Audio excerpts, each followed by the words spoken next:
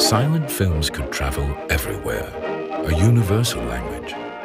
French producers are afraid that with sound films they will lose the world market and be crushed by the financial might of Hollywood. The vice president of MGM says, "Thanks to talkies, in 10 years, English will be the only language spoken in the world."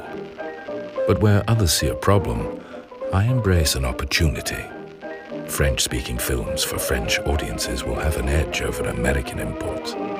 It's a chance to grow a true national cinema.